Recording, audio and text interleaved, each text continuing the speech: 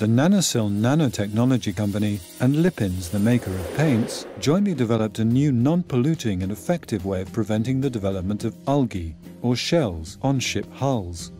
The innovation came from combining the particular properties of carbon nanotubes with silicone. This mixture lent very interesting properties to the surface coating that made it possible to obtain an anti-fouling and non-toxic formulation. Nanocyl developed this coating, but they had no real experience when it came to paints. So they looked for an SME with which to collaborate that would be able to help the product evolve from a coating that had fouling release properties to a coating that had the typical properties of a marine coating. Lippens was that company.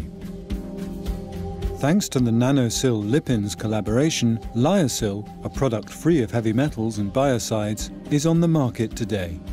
The innovation by Nanocyl and Lippens is protected by an international patent. In addition, production is a closely guarded secret. Amongst the many benefits, the product possesses excellent mechanical properties and is scratch resistant.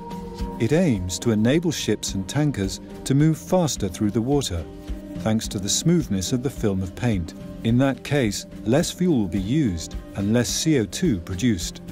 This gives the paint the potential to win a part of the huge global market for maritime tankers and yachts.